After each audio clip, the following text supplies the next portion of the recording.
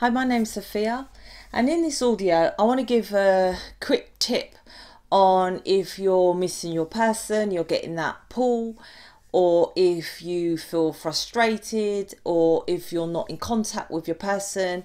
Just a little advice of what to do.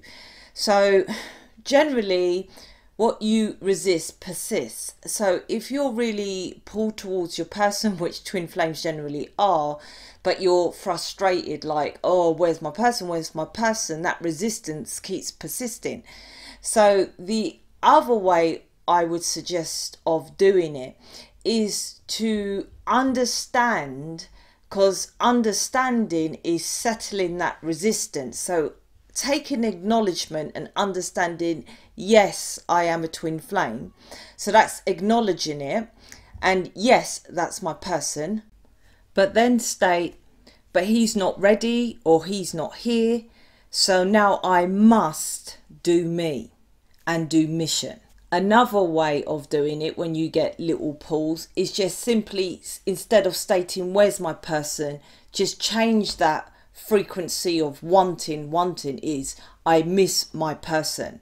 When this happens with the push and pull, and say you split up with your person, generally this is a cycle within the twin flame dynamic which pushes you up to the next level, let's kind of call it.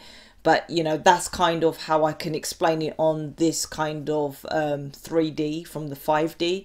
But what generally happens if you keep continually going into cycles, so when you're on the cycle of kind of splitting up, this is the worst time, yes. But what most do, particularly the feminines, man or woman, is that they try to cut it properly, the connection, thinking A, that the person doesn't give a shit, which that's incorrect, or B, that if you cut it and try to break it like you have with other soulmates or dates or whatever in the past, that will be better for you in the long run, because you know it's your person. So if they come back, that's fine, you can just continue on.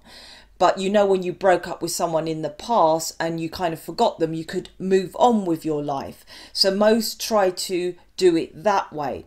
But what happens is, well, firstly, you're a twin flame. If not, you wouldn't be listening to this. When you totally disconnect like that, like with, if you do with a soulmate, what happens is your person feels that total disconnect, and because they're in more of a third dimension, not a spiritual connection and whatnot's over there, most of them, not all of them, but most of them, and if they are more spiritual, not necessarily their environment, what they will then feel that disconnect and think, well, you know, he or she's not interested, she's definitely moved on. By doing it how I stated and acknowledging it's your person, still keeps that energy, that lamescape keeps going round and round, so you're still energetically still pulled towards your person, but you're lessening that massive pull by accepting it's your person and accepting that they're over there on their path. That way your person still gets to pull towards you at the same time, which is very, very, very important, because like I state, if you disconnect and try to disconnect, such as a soulmate, they will think that you have gone completely, because they won't feel you. That feeling frequency is important. So when they're pissed off with their relationship or whatever third party, they can then feel the pull of you to ease them. If they're over there and they just automatically just switch to thinking about you, that's what the pull does. Then they can't get you out of their mind. Then they get pulled, oh, well, you know, over time they're like, well, I'm just constantly thinking about this person. I've got to make the changes to come towards this person. This person is for me. So it's very important that you try not to disconnect. I mean, people say cut the cord, which that doesn't do anything, because you can't cut energy. That's what the cord is, the lamescape, the infinite symbol. You can't cut that. But there is people that really try to disconnect properly, you know, go over there, date someone else, and what happens is your energy focuses onto the new person. And I repeat, that's where twin flames do actually separate, because you've just shifted your energy onto someone else. You're still connected, you've just shifted your focus.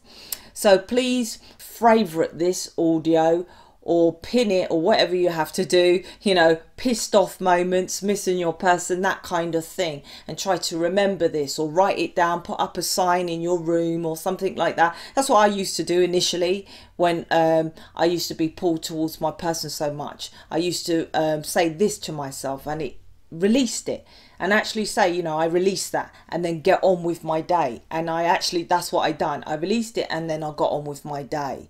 If you have to do it every day, it's about doing what's best for you to help you. So if you have to do it 4 times a day, if that's, it depends on the planets. I mean, if the planets are in full force and in retrograde, you might have to do this more. So don't feel bad if, like, one day I didn't have the pull and the next day I had to do this exercise like 8 times. You can't say, oh, well, you know, I'm freaking out. It's the planets that is pushing you, and then sometimes they push your person. That is exactly the polarity of this yin and yang. The balance is trying to create balance between both of you. That's what the Lammascape is doing. That is exactly what the push and pull is. So hopefully this has helped you. Like I said, pin it, favorite it, do what you got to do, and write it down, because this will help you to release that pull so much, so you can get on, hopefully, with mission. Speak to you later.